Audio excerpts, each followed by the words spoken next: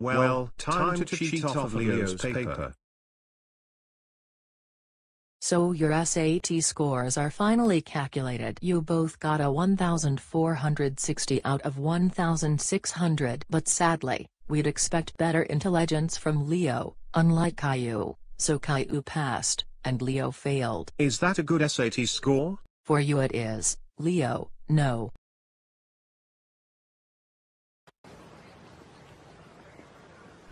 Hey Leo, I'm sorry to hear that you failed your SAT. I don't get it. How did we get the same SAT score?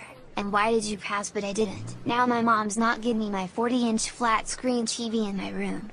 Maybe I'm just smarter than you nowadays. Ha ha ha ha. Ha ha ha ha ha ha ha ha ha ha ha ha ha ha. Great joke. I'm actually not depressed anymore. So we're saying that basically since I copied off your paper, you'd be calling yourself dumb. Wait, what? You copied it off of my paper? Well, how can I put this straight? Yes, I did.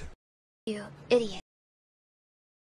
Well, what I did to Leo yesterday was very cruel. He deserves to get into that college and I don't. I'm going to have to go fix this. We'd expect better intelligence from Leo than you. I know, but me and Leo are still equal, therefore we both should have passed. This don't make any sense.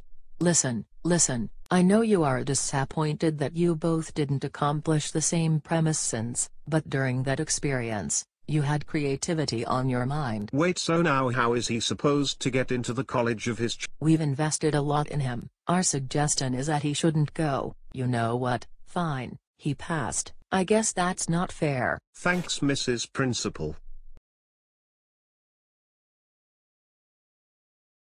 Hey Caillou, I decided to put the past behind me and be a better person. So what do you say? Will you be my friend again? Sure, but maybe we're just not cut out to be in college yet.